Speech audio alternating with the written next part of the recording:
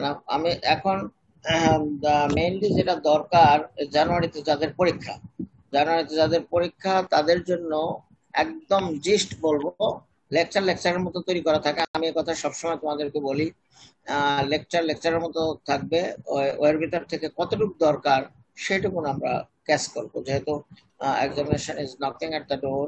তোমাদের পরীক্ষা একদম সামনে, মাত্র 2টা মাস হাতে, এবং এর মধ্যে পরীক্ষা দিতে হবে, পাশ করতে হবে। পরীক্ষা হলো স্টুডেন্ট মানে হলো পরীক্ষা, আর পরীক্ষা মানে হলো you will have to overcome. এবার এমডি ফাইনাল কতজনে পরীক্ষা দিবা? তোমাদের সাথে বসা হয় না, কথাও বলতে পারি না। এবার এমডি ফাইনাল কতজনে দিবা? স্যার জানুয়ারি রেগুলার ব্যাচ আমরা 2 জন স্যার। আচ্ছা, আর জুলাইয়ে আছে স্যার 7 জন আছে আমাদের আগেরই স্যার। তাহলে তো বেশি না, 7-8 দিন হয়ে যাবে। তাহলে এত স্টুডেন্ট বেশি কোথায়? ঢাকা মেডিকেল, বিএসএমএম ওসব জায়গায় বেশি? বিএসএমএম বেশি স্যার। বিএসএমএম তো বেশি স্যার। ঠিক আছে, thank you all for participating the lecture at night or evening. It is beyond your want, so I am sorry that due to some undue work I had to spend the whole day. That is why I did not able to take that lecture on time. I am sorry for it, but we shall have to think that we shall have to know, and I shall try to understand you regarding this. And so far I know percutaneous, transvenous, mitral commissurotomy, most of you have obtained this class previously. Then what is the utility of this class? The utility for the younger ones in the postgraduate course, cardiology course. So far I think out of this 39, approximately 10 is just joined. Sorry, 10 is already just joined in the third quarter, but this is part of phase B, and intermediate 1-2 batch, and finally only 9 is the exam of January. So PTMC থেকে আমাদের কি জানা দরকার? PTMC থেকে আমাদের main জিনিস জানতে হবে যে PTMC এর ইন্ডিকেশন কি, তারপর PTMC এর কন্ট্রাইন্ডিকেশন কি, নাম্বার 1, নাম্বার 2, তারপর নাম্বার 3 হলো PTMC এর কমপ্লিকেশন কি, নাম্বার 4 হলো তোমার PTMC এর সাকসেসফুল কখন বলবো। এই যে কয়েকটা কোশ্চেন বললাম যে PTMC এর ইন্ডিকেশন, ঠিক এভাবেই জিজ্ঞাসা করা হয়, এবং অনেক কথা আছে এখানে। সেটার মধ্যে শুধুমাত্র প্রথম 3-4 লাইন আমি দেখাই দেবো, ওটুকু তোমরাও জানো, তারপর আবার রিক্যাপিচুলেট করা, এটা আমরা রিক্যাপিচুলেট করবো যেন পরীক্ষায় আমাদের ভুল না হয়। তাহলে এই কয়েকটা জিনিস একদম চেষ্টা যদি যায়, মোটামুটি 5টা হইলে এনাফ। 5টার ভিতর কি, 1 নম্বর হলো PTMC ইন্ডিকেশনটা কি, 2 নম্বর PTMC কন্ট্রাইন্ডিকেশন কি, 3 নম্বর হলো তুমি যাও PTMC কমপ্লিকেশন কি, 4 নম্বর তুমি যাও PTMC সাকসেসফুল PTMC কখন বলবো, এন্ড 5 নম্বরে যাও যদি কেউ ওই সময় থাকে না প্রশ্ন করার, তবুও কেউ লাইক করে যে PTMC দেখছে কিনা একটু দেখি, তখন যে tell me the steps of PTMC, হয়তো ধরে হয়তো ধরে না, কিন্তু ধরতে পারে। কাজে আমাদের এটা জানা দরকার। তাছাড়া তোমরা এই 39 জন, তো এই 39 জন সবই তো NICVD না? এতে আমাদের সব NICVD না অন্যান্য জায়গারও আছে? শাকুর, সিলেটের থাকে স্যার, সিলেটের স্যার, আর হার্ট ফাউন্ডেশনের 2-1 জন আসে। হার্ট ফাউন্ডেশনও দেখছে, আর সিলেটে ওরা এখন করে কিনা আমি জানি না, ওদের মেশিন ভালো, হয়তো এখনো শুরু করে নাই। আর আমাদের ইনস্টিটিউটে যারা আছে তারা তো তোমরা এটা জানা খুবই স্বাভাবিক, যে যেহেতু তোমরা বহু PTMC দেখছো এবং এনজয় করেছো, কাজে PTMC স্টেপস যদি তোমাদেরকে ধরে, তাহলে সেই ক্ষেত্রে তোমাদের অসুবিধা হবে বলে আমি মনে করি। তাহলে percutaneous transvenous mitral commissurotomy, it is also known as BMV, and balloon mitral valvuloplasty. There are several others name, but these 2 names are most commonly utilized almost everywhere in the world, either PTMC or BMV.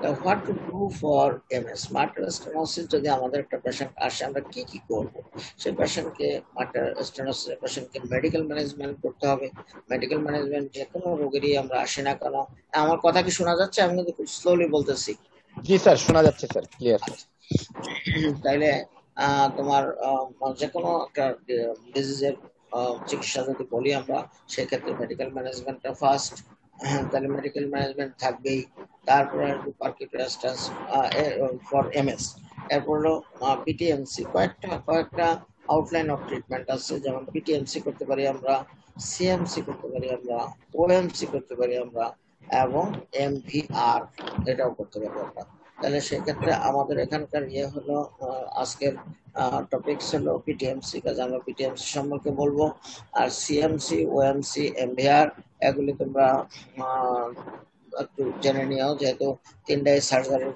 Topics জিজ্ঞাসা করা হয় CMC কিন্তু আগে যথেষ্ট করা হতো আমরা যখন ছাত্র ইন দ্য এরা অফ 1996 94 95 95 96 এবং এই 95 96 দুই বছর আমি স্টুডেন্ট ছিলাম এমবির তাহলে এই সময় তখন কিন্তু বেশ সিএমসি হতো এবং সিএমসি হলো সার্জনদের কার্ডিয়াক সার্জনদের জন্য খুব এক বলতে পারো এক সময় এটা ব্রেড এন্ড বাটার ছিল যেমন আমাদের কার্ডিওলজির জন্য echocardiogram is the bread and butter so we will have to learn everything for echocardiography similarly for a surgeon OMC CMC at that time it was like that and closed metal commissurotomy it is very easy operation for the surgeon and most probably all of you have enjoyed one or two CMC in your life in the surgical operation theater. I had to opportunity in the late night to see one day evening we have done PTMC and this PTMC we have three people tried to puncture the IAS.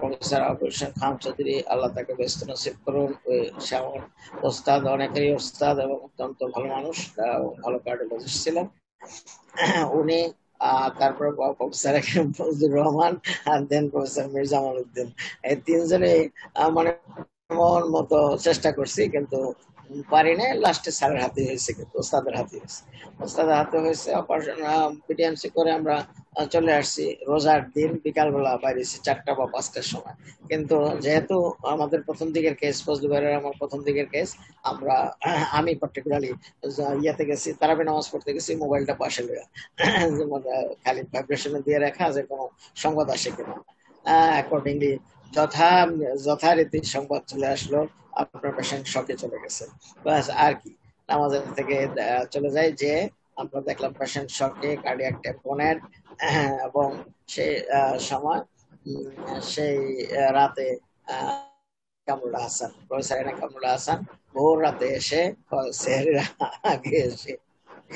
সেহরির আগে এসে তোমার open করে তারপরে pericardial টেম্পোনেট relieve করলো as well as তোমার ওই ভালভটাকেও করে দিল সিএমসি করে দিল এবং এই ছিল তখনকার দিনের সিএমসির ইতিহাস এবং CMC was very common operation for them but nowadays it is almost not done and open metal commissurotomy it is the ideal যদি কেউ তোমাকে জিজ্ঞাসা করে এই যে এত কথা বললাম গল্প করলাম তার মধ্যে কারণ আছে কারণ কেউ না কেউ জিজ্ঞাসা করতে পারে তোমাকে যে if you want to send a mitral stenosis patient what you will suggest to the surgeon whether mitral valve replacement OMC or CMC in that case we definitely like mitral valve replacement but you should know all the valve replacement is a disease itself mitral valve aortic valve whatever you tell it is called that it is a disease itself so you will have to bear this disease throughout the whole life it is not so easy you will have to manage the patient by seeing the INR throughout the whole life if metallic valve is replaced. Besides this, metallic valve also cause paravalvular leak, infective endocarditis, and infective endocarditis, prosthetic valve infective endocarditis is very dangerous and very notorious. Mortality is very, very high. So mitral valve replacement or aortic valve replacement, everyone is a bit difficult job, and if necessary we shall have to do, but try to avoid this mitral valve replacement or aortic valve replacement until and unless there is genuine class 1 or class 2A indication. And OMC is more scientific, as because they open the heart and they see the valve morphology as well as they do the commission. And this is the more scientific, but it is open heart surgery. It is not so easy like CMC. So, and mitral valve replacement, you know it, open heart surgery. And regarding valve replacement, the result of our country is very good. They are doing very well. এই একটা স্লাইডের ভিতরে তোমাদের ক্লাসের একটা কোশ্চেনের answer চলে আসবে, এবং এটা আমাকে জানতেই হবে। তোমরা জানো, আমি জানি, তবু একটু রিক্যাপিচুলেট করার জন্য, percutaneous mitral valve commissurectomy is recommended for symptomatic patients with severe mitral stenosis, mitral valve area equal to or less than 1.5 square cm, and favorable valve morphology in the absence of left atrial thrombus or moderate to severe MR.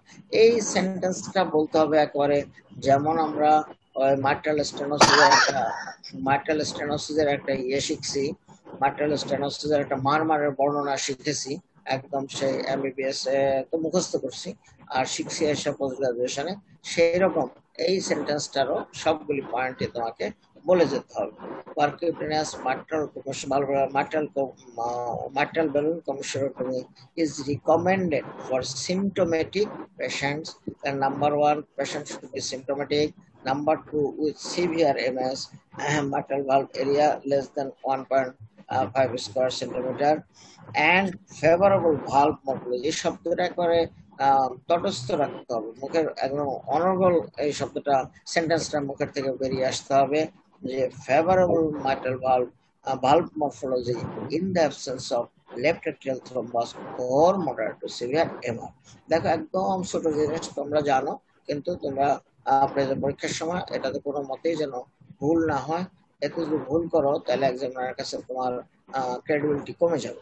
Common জিনিস না পারলে, particularly mitral stenosis-এর কোনো কিছু যদি বাদ করে, specially MD কার্ডিওলজির ছেলেদের, তাইলে কিন্তু এক্সামিনাররা সাংঘাতিক মাইন্ড করবে।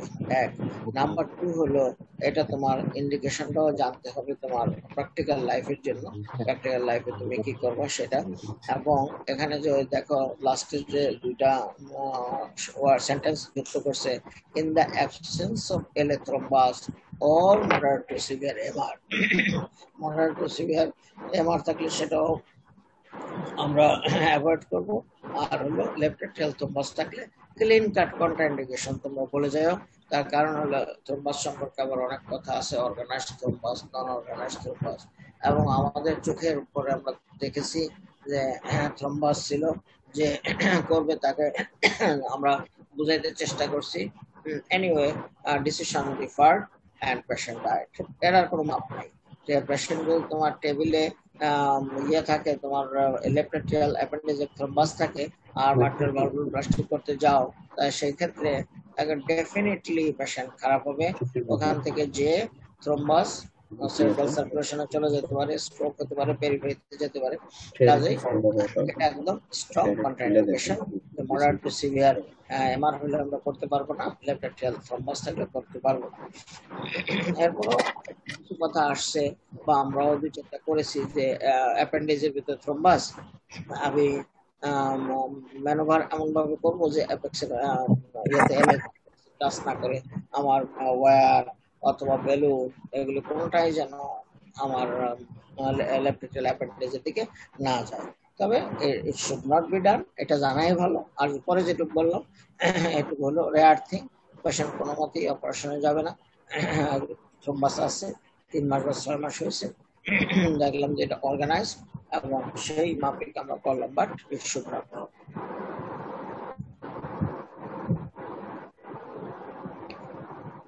আর দুটো ইন্ডিকেশন ক্লাস 2A এবং ক্লাস 2B আছে। এই দুটা তোমার পরীক্ষার হলে আমার মনে হয় না তোমাদের খুব একটা প্রয়োজন পড়ে, বা আমরাও এটা ধরাধরি করি না।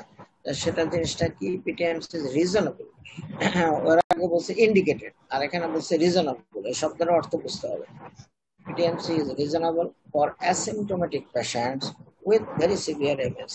তারপরেরটা class 2B, এই সেন্টেন্সটা নাও, PTMC may be considered for asymptomatic patients with severe MS. তাহলে উপরেও একই কথা বললো, for asymptomatic patients with উপরটা ছিল asymptomatic patient with very severe MS, মানে less than 1, আর তারপর class 2B হলো asymptomatic patient with severe MS। আর কিছু দরকার নাই তোমার। PTMC is reasonable for asymptomatic patients with very severe MS. Asymptomatic হলে very severe MS আমরা করবো। আর PTMC may be considered for asymptomatic patient with severe MS. Severe MS ও আমরা করতে পারবো, এমএসও করতে পারবো। ভেরি সিভিয়ার এমএস এর ক্ষেত্রে অ্যাসিম্পটোমেটিক হলেও আমরা করব, আর সিম্পটোমেটিক সিভিয়ার এমএসও অ্যাসিম্পটোমেটিক হলে করতে পারবো। তার সাথে ওই সে আগের মতোই শব্দ দুটা আমরা ব্যবহার করব, যে mitral valvular morphology is good as well favorable, and there is no moderate to severe mitral regurgitation, and there is no LF thrombus. তাহলে তোমার এই দেখো লাস্টের যে শব্দটুকু আমি বললাম, যেখানেই আমি ইন্ডিকেশন বলবো সেখানেই আমি এই কথাটা যোগ করব, যে in the absence of moderate two severe mitral regurgitation, having valvular morphology, suitable valvular morphology, এই সেন্টেন্সগুলি এমন ভাবে বলতে হয় যে না এক্সামিনার মোহিত হয়ে যায়। এবং তুমি এইভাবে সুন্দর করে যদি বলে যাও, আমি কিন্তু পুরোটাই আজকে তোমাদেরকে এইভাবেই পড়াবো, জাস্ট পরীক্ষা ওরিয়েন্টেড, যেটুকু তোমাকে জানতে চাবো আমরা পরীক্ষার হলে ঠিক সেভাবেই বলবো। তাহলে এই যদি very severe asymptomatic, very asymptomatic patient, very severe MS, আর asymptomatic patient even only severe, তাহলে এই দুই ক্ষেত্রে আমরা করবো, একটা ক্লাস 2A আর একটা ক্লাস 2B। তাহলে এভাবে যদি মনে রাখি, এর সাথেই আমার যুক্ত হয়ে যাবে valvular morphology is suitable, and there is no moderate to severe mitral regurgitation, and there is no LF thrombus। তাহলে তোমার এটা মুখস্থ করতে বেশি সময় লাগবে না, মনে রাখতেও কষ্ট হবে। এরপর অনেকগুলি ভালভুলার স্কোরিং রেখেছে, যেমন উইলকিন্স স্কোরটা আমরা শুধু ব্যবহার করি, সেটা আমরা পরে দেখাচ্ছি। বাকিগুলি আমার মনে হয় না জানার কোনো দরকার আছে। এখানে এই যে উইলকিন্স স্কোরের ভিতরে কি কি খুব বেশি ভালো যে করতেছে বা খুব ভালো বলতেছে তাকে জিজ্ঞাসা করা হয় যে আচ্ছা উইলকিন্স স্কোর সম্পর্কে বলো তো কি কি থাকে। তাহলে সেখানে দেখো, তোমরা জানো সবাই, valvular morphology, mobility, then thickening, then calcification, then subvalvular thickening or subvalvular changes। এর উপরে নির্ভর করে 1 2 3 4, 4 4 16, 16 8 থাকে, বেস্ট 8 থেকে 10 পর্যন্ত করা যেতে পারে, মোর দেন 10 করা যাবে না। সোজাসুজি কথা। তুমি তাহলে এইভাবে যদি পড়ো, তাহলে ভুলার কোনো কারণ থাকতে পারে না। পরীক্ষার হলে যতই এক্সামিনার ভুলানোর চেষ্টা করবো বা এক্সামিনারকে দেখে ভয় পাই কেন আমরা, তারপরেও এইটুকুন ভাবে আমরা যদি এইভাবে একদম জিস্ট আলোচনা করি। আর এটা দেখো, এটাও তোমাদেরকে বলা মানে উচিত না, তার কারণ হলো তোমরা এই গল্প ছোটকাল থেকে জানো, তোমাদের একটু ডিসকাশন করতে হবে, 2 জন 2 জন করে, 3 জন 3 জন করে, 2 জন 3 জন মিলে এই চ্যাপ্টার গুলিকে, সব চ্যাপ্টারই যদি একটু ডিসকাস করে নাও, তাহলে কিন্তু তোমাদের মনে ভালো থাকবে এবং ওইটাই কিন্তু স্থায়ী হয় পরীক্ষায় পড়ার জন্য। উইলকিন্স স্কোর সম্পর্কে এদের বিস্তারিত আর জানার কোনো দরকার নেই। আর এখানে দেখো রেস্ট্রিক্ট মোবিলিটি, এই যে লেফট প্যানেল এবং রাইট প্যানেল,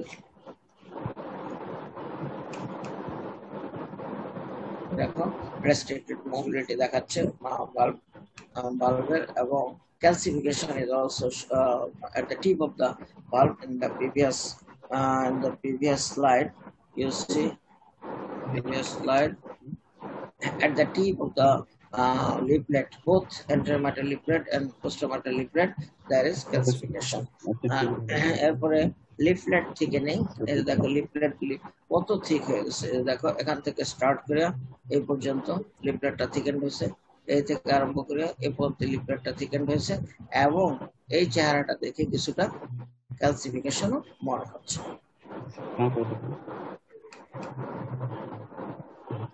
এরপরে একটা মাইট্রাল ভালভের যেটা, এটা আমার এখন আর এই এখানে বলার কথা না, কিন্তু আমি বলে যাই যে মাইট্রাল লিফলেট, মাইট্রাল স্টেনোসিসের তোমরা সারা জীবন ইকো করবা, এবং ইকোতে স্ট্যান্ডার্ড ইকো করতে হবে। সেই ইকো করতে গেলে যদি একটা মাইট্রাল স্টেনোসিসের ইকো, এটা কিন্তু আমরা পরীক্ষায় ইনভেরিয়েবলি ধরি যে মাইট্রাল স্টেনোসিসের পেশেন্টের ইকো ফাইন্ডিংস কি কি হবে, এবং এখানে যদি কেউ মানে বলতে যে হেজিটেট করো, বলতে চাঁদা করতে হয়, চাঁদা দিলে বলতে পারো, তাহলে কিন্তু আর পরীক্ষার হলে ইমপ্রুভ করা, রেজাল্ট পরে আসা কঠিন। তাহলে তোমরা বললা যে সে এত কিছু পারলাম, খালি ধরলো যে মাইট্রাল ভালভের মরফোলজি, ওটুকুনি আর বলতে পারি না, তাহলে আমার খারাপ হওয়ার তো কোনো কারণ নেই, ইনশাল্লাহ পাস করবো। এটা হলো তোমার নিজের শান্তি যে আমি তো সবকিছুই পারলাম, শুধু মাইট্রাল ভালভের ওই জিনিসটুকু পারলাম না, কিন্তু এটুকুনি তোমার কাছে অনেক বেশি। তুমি এমডি কার্ডিওলজি করতেছো বা ডিপ্লোমা কার্ডিওলজি অথবা এফসিপিএস কার্ডিওলজি করতেছো, you should have to know everything, but everything is not important for always. During exam something is very important, যেমন এইটার ক্ষেত্রে তোমার ভালভ মরফোলজি শো করতে হবে, প্যারাস্টানা লং এক্সিস ভিউতে ভালভ মরফোলজি শো করতে হবে, এবং শর্ট এক্সিসে যে কমিশনাল থেকে অথবা কমিশনাল ক্যালসিফিকেশন, এটা খুব বেশি প্রয়োজন। এই কমিশনাল ক্যালসিফিকেশন যদি থাকে, তাহলে তোমার কি হবে, মাইট্রাল রিগার্জিটেশন হবে। যখন তুমি ভালভ ইনফ্লেট করতে যাবা, তখনই মাইট্রাল রিগার্জিটেশন হবে।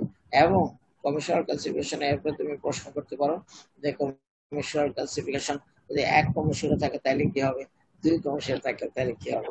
ভেরি ইন্টারেস্টিং কোশ্চেন, প্র্যাকটিক্যাল যারা না করে তারা ধরবে না কোনোদিনই, আমরা করছি বা এখন তো করি না খুব একটা, সেজন্য বলি যদি একটা কমিশন তোমার ইয়ে থাকে, একটা কমিশন তোমার হেলদি থাকে, ক্যালসিফিকেশন না থাকে, তাহলে হয় কি ওই একটা কমিশনই তোমার ইয়ে হবে, সেপারেট হবে, আর একটা কমিশন সেপারেট হবে না। আর দুইটা কমিশন যদি ইয়ে থাকে, থাকে, তাহলে হবে কি বেলুন ডগ বোন ইফেক্ট হয়ে থাকবে, বেলুনের মাঝখানটা ওরকম আটকানে চিকনি থাকবে, দুই এজটা অনেক মোটা হয়ে যাবে। সেই ক্ষেত্রে ডগ বোন ইফেক্ট বলি আমরা, বা ওই জায়গাটায় সেন্ট্রাল পার্টে ইফেক্টিভ প্রেশার পড়বে না এবং কমিশনারি হবে না, অথবা কমিশনারি হয়ে রেদার তোমার ইয়ে হয়ে যাবে মাইট্রাল রিগার্জিটেশন। আর একটা কমন জিনিস বাইদি ভাই আসছে কাজে, আমি বলে দেই, বলার মনে রাখবো,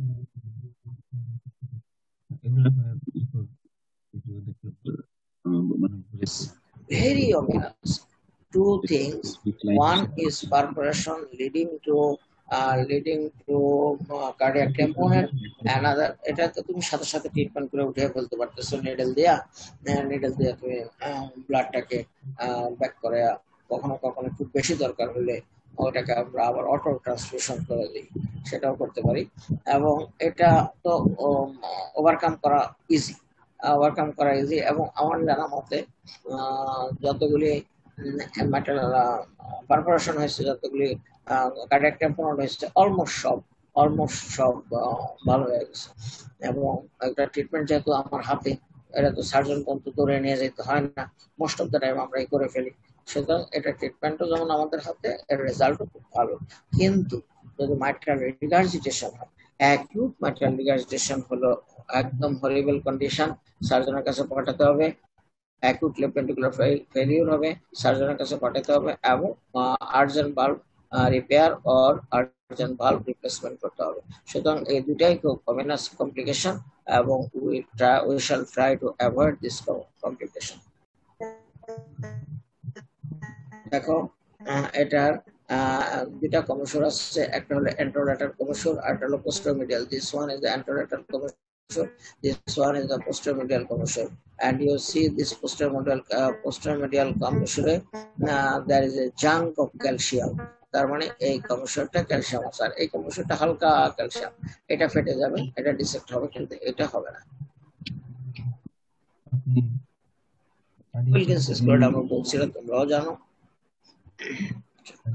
কিছু কিছু কন্ট্রাইন্ডিকেশন ওই যেরকম আমরা অলরেডি বলে ফেলছি, লেফট অ্যাট্রিয়াল থ্রম্বোস যদি থাকে, moderate two severe mitral regurgitation যদি থাকে, বাই কমিশনাল ক্যালসিফিকেশন, দেখছো এখানে কন্ট্রাইন্ডিকেশনের ভিতরে পয়েন্ট দিয়ে নিয়ে আসছে, severe or by কমিশনাল calcification, higher Wilkins score 9 to 10, relative contraindication 9 to 10 কে আমরা গ্রে জোন ধরি, 10 এর উপরে হলে আমরা কমিশনাল ফিউশন, আর কমিশনাল ফিউশন যদি না থাকে তাহলেও সেখানে করে কোনো লাভ হবে না, সে কমিশনকে আর ওয়াইট করতে পারবে না। তারপরে হলো severe concomitant aortic valve disease or severe combined ট্র্যাকেস, মানে হলো তোমার মাইট্রাল স্টেনোসিসের সাথে যদি তোমার সিভিয়ার এএস থাকে, সিভিয়ার এআর থাকে, বা তাইলে তুমি মাইট্রাল ভালভে কমিশনাল করলা, অথবা মাইট্রাল ভালভে বেলুন ভালভোপ্লাস্টি করলা, আর অপোজিট ভালভে ভালভ রিপ্লেসমেন্ট করলা, সেটা তো আর হবে না।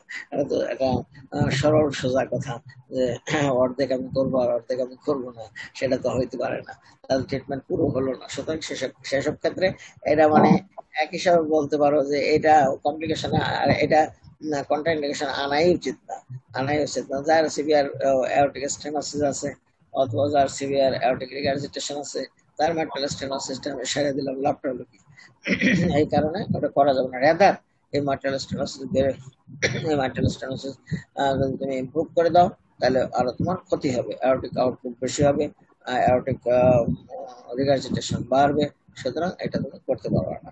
সিভিয়ার তারপরে concomitant coronary artery disease recurring bypass surgery, হ্যাঁ এটার ক্ষেত্রে কথা আছে, কিন্তু কথা আছে coronary artery disease recurring bypass surgery, আমরা অফিসিয়াল কথা এটাই বলবো যে এটার contraindication.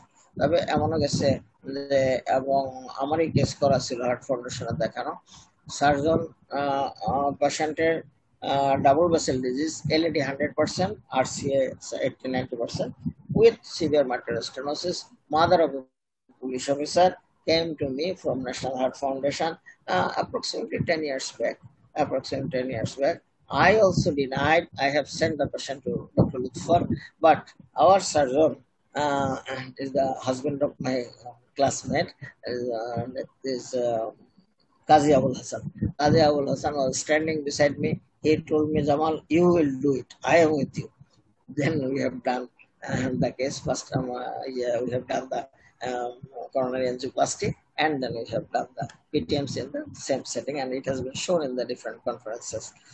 Severe hemorrhagic disorder, mitral valve area more than 1.5 square meter. এই যে এতগুলি কথা আমরা ফসল করলাম, এর যে কতটুকু প্রয়োজন ওই সেই আগে যে কথাটা তুমি জানছো, লেফট এট্রিয়াল থ্রম্বোসে করবো না আমরা, মাইট্রাল রিগার্জিটেশন মডারেট টু সিভিয়ারে করবো না, আর একটা হলো তোমার উইলকিন্স স্কোর যদি বেশি হয়, 10-এর উপর হয়, তাহলে আমরা করবো না। মোটামুটি এই কটাই, আর নিচের গুলি ইন এডিশন ওইগুলি রিটার্নের খাতার জন্য বলতে পারো, ভাইবার জন্য অত প্রয়োজন নয়। এখানে দেখো মাইট্রাল ভালভ এরিয়া ট্রেস করছে, ট্রেস করলে 0.70 তার অনলি মাইট্রাল ভালভ এরিয়া, যেখানে থাকা উচিত আমাদের 4 to 6।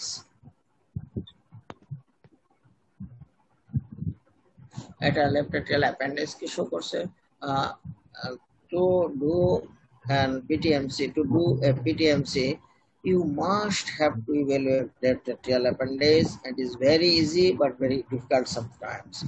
খুব মোটা সোটা হয় তাহলে তোমার ডিফিকাল্ট হয়ে যায়, আর না হলে আর ফিমেলদের মাইট্রাল স্টেনোসিস ফিমেলদের একটু প্রিপন্ডারেন্স আছে, বেশি হয়, সেই ক্ষেত্রে তুমি সমস্যা ফিল করতে পারো।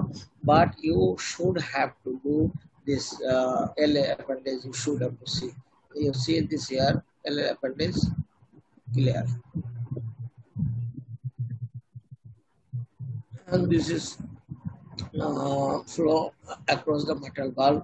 There is turbulent flow across the mitral valve during diastole. And you see this is MOD echocardiography placing at the level of the mitral valve.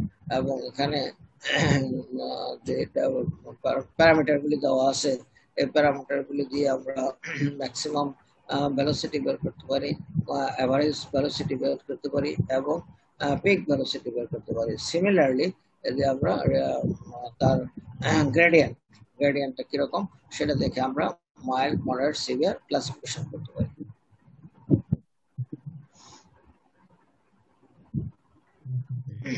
Pulmonary systolic pressure, you know it. If you place the cursor on the tricuspid valve, and this type of picture will come, and from this you will have to evaluate the pulmonary systolic pressure, meaning the gradient plus 10.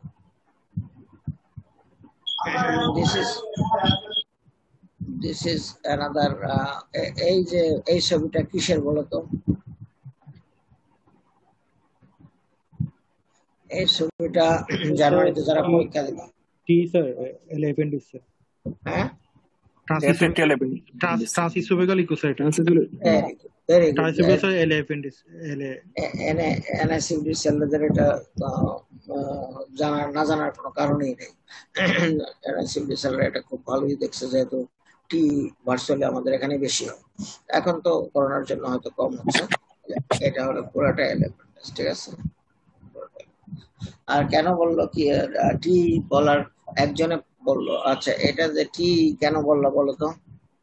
Sir উপরে sir চিহ্ন আছে sir, উপরে sir degree লেখা আছে, উপরে চিহ্ন আছে, ঠিক আছে।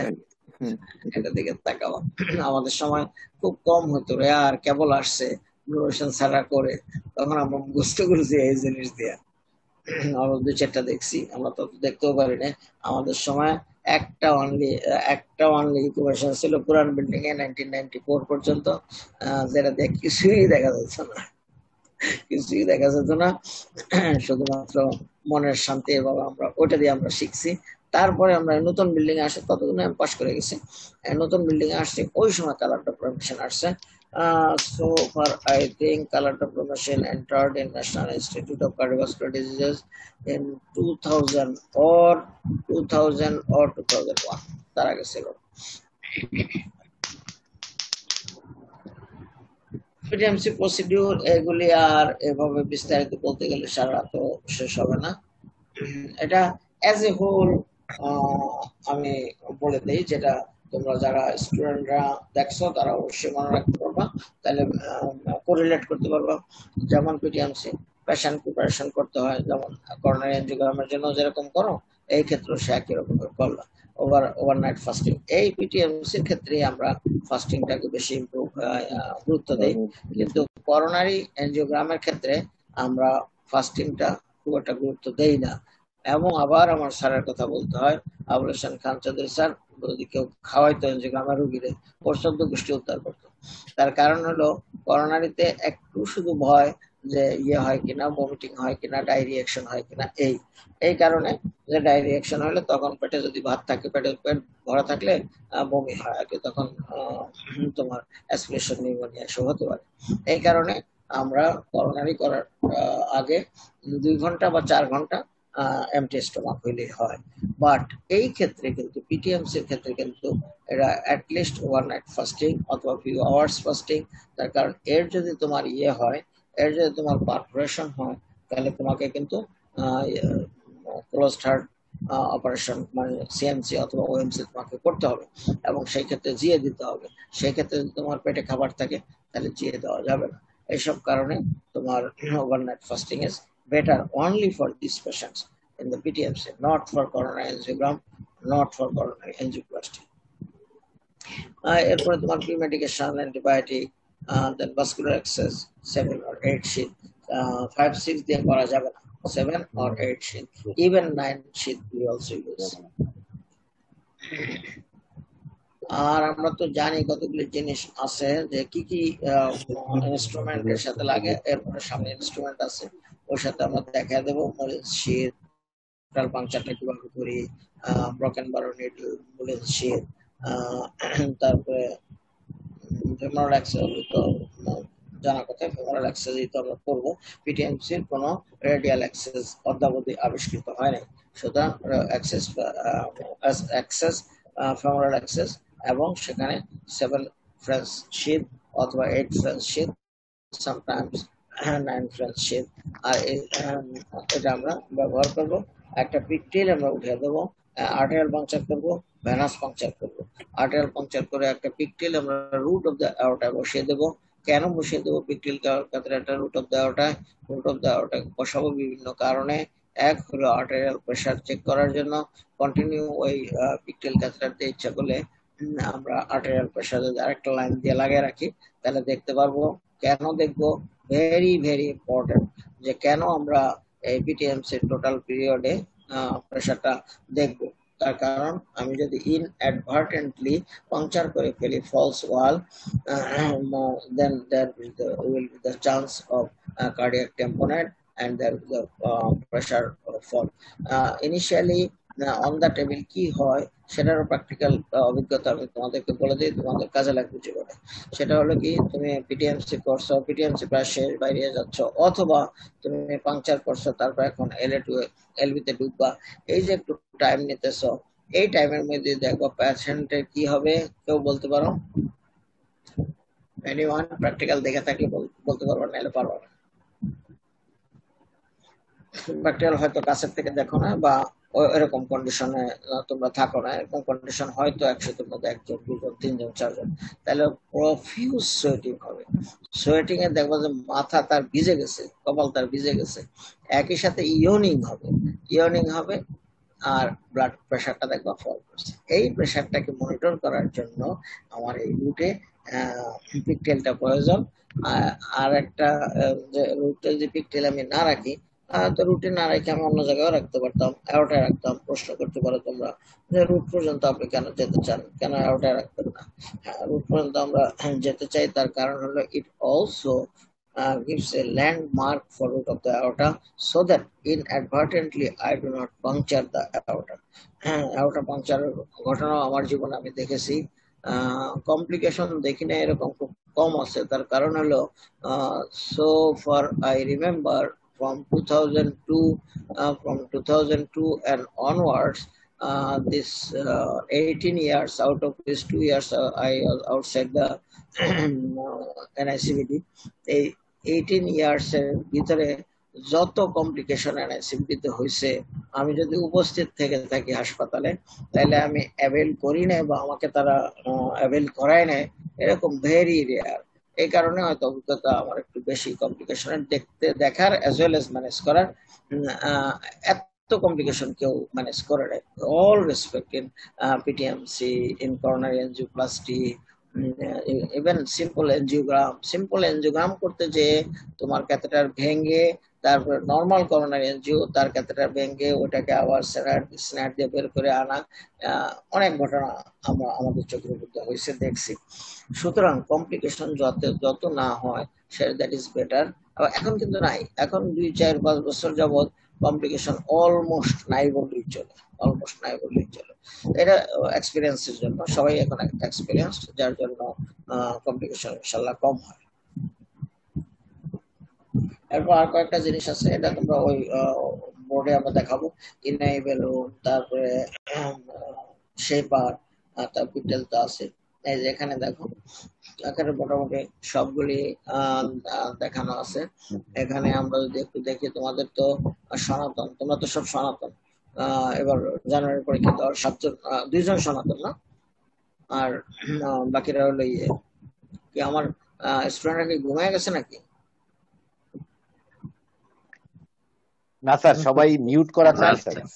ঠিক আছে, নাহলে তো সাউন্ডের জন্য বসা যাবে। আচ্ছা, তাহলে এই যে এটা হলো একটা, এই যে দেখো এই ওয়্যারটা, এটা ডাবল ফোল্ড করা একটা ওয়্যার। এগুলি কিন্তু পরীক্ষার বোর্ডে থাকবে তোমাদের, হ্যাঁ, শেপার। তারপর এটা কি বলো, এটা কি? ইনোবেলুন ক্যাথেটার। This one, enable. হ্যাঁ, enable। তারপরে তার ভিতরে আছে ডাইলেটর, এটা হলো মুলিন্স শীট, এবং এটা আরেকটা শেপার, আর তো কানেক্টর as well as এখানে এটা স্প্রিং ওয়্যার। হ্যাঁ, this one is the spring wire। আর এটা দেখো স্লাইড ক্লিপার্স। আমরা যখন প্রথম কাজ শুরু করছি, প্রথম কাজটা শুরু হয়েছে approximately 19 angioplasty first 15 September 1997 সুপা madam first case করছে বাংলাদেশে। আর সিনিয়রদের বিদেশিদের দিয়ে এর আগে করানো হয়েছে। আর পিটিএমসি সম্ভবত তার একটু পরে, এটা আবার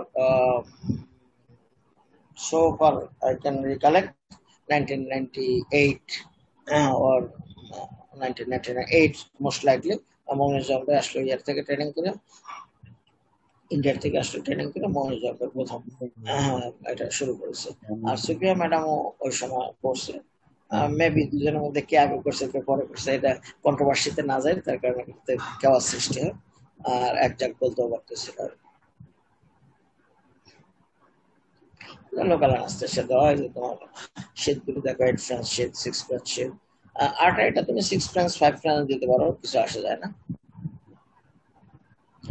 রুটিন জিনিস পাংচার কিভাবে করে দুটা ওয়ার একটা আর্টারিতে একটা ভেনে, দেন is a sheet placement on the factor 6 sheet places or 8 sheet places, and this is the pigtail, and you will place the pigtail into this pigtail in the root of the aorta,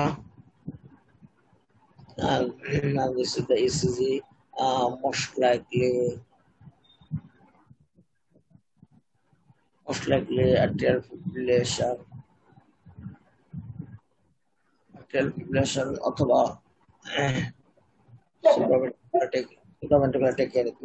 usually তোমরা যখন is এর puncture করার জন্য is এর ভিতরে needle লাগাও তখন কিন্তু বিভিন্ন ধরনের অ্যারিথমিয়া হয়, আমারটা চলে যায়। বিভিন্ন সাইজের বেলুন আছে সেই জন্য এটাকে আমরা ইয়ে দিয়া বাইরে স্লাইড ক্যালিপার দিয়া এই যে পুরো যখন ইনফ্লেট হয় তখন স্লাইড ক্যালিপার দিয়া কত আসে সেটা আমাদের দেখতে হয়, এবং ওটার উপর ডিপেন্ড করে আমাদের বেলুনগুলি থাকে 24, 26, 28 মিলিমিটার, এবং কিভাবে মেজারমেন্ট করি আমরা বডি ওয়েট ওটা আমি দেখাবো পরে। ডাই একটুখানি ডাই লাগে, ডাইলিউশনটা ইম্পর্টেন্ট এখানে, যেহেতু তোমরা ছাত্র তোমরা জানো সবই, তারপর আমাকে বলতে হবে ডাইলিউশনটা এখানে 4:1। এখানে যদি খুব বেশি ঘন করে ফেলো তাহলে কিন্তু এই ব্যালুন ডিফ্লেট হবে না, মাইন্ড ইট ভেরি ইম্পর্টেন্ট। ওই যে করোনারি এনজিওপ্লাস্টির সময় যে আমরা ব্যালুন ইনফ্লেট করি with the die mixed with water, এটা খুব ঘন যদি হয় ডাইটা তাহলে কিন্তু ডিফ্লেট হইতে সময় লাগবে। করোনারি আর্টারির ভিতরে ডিফ্লেট হইতে যদি সময় লাগে তাহলে তো তোমার খুবই ক্ষতিকর, এবং ইভেন মাইক্রোডাল ইনফাকশন বা এসটিটি চেঞ্জেস, অ্যারিথমিয়া এগুলো হতে থাকবে করোনার ক্ষেত্রে। আর যদি এখানে হয়, এখানে হলে তো তোমার কেমন, মানে এখানে তুমি মাইট্রাল ভালভ দিয়ে যদি মাইট্রাল ভালভ এলাকা দিয়ে যদি অ্যাওর্টার থেকে সরি এলের থেকে এলভিতে কোনো ব্লাড না আসে তাহলে কি হবে আলটিমেটলি, এরপরে নেক্সট বিটটায় কোনো ব্লাড এসে সিস্টেমিক সার্কুলেশনে দিতে পারবে না, সিনকোপ হবে এবং পেশেন্ট খারাপ হয়ে যাবে। এগুলি ভিতরে নিয়ে ফ্ল্যাট করে দেখতে হয় যে কোনো তোমার ছিদ্র আছে কিনা, তারপরে হলো তোমার মেজারমেন্টটা কত লেখাও থাকে। আমাদের সময় আমরা ওই স্লাইড ক্যালিপার মনের জন্য আমাদের শিখেছেন, সেই স্লাইড ক্যালিপার সহ আমরা কাজ করছি, কিন্তু এখন তো আর সেটা লাগেও না। আর এর গায়ে এখানে তোমার লেখা থাকে কোনটার সাইজ কত সেটা লেখাও থাকে।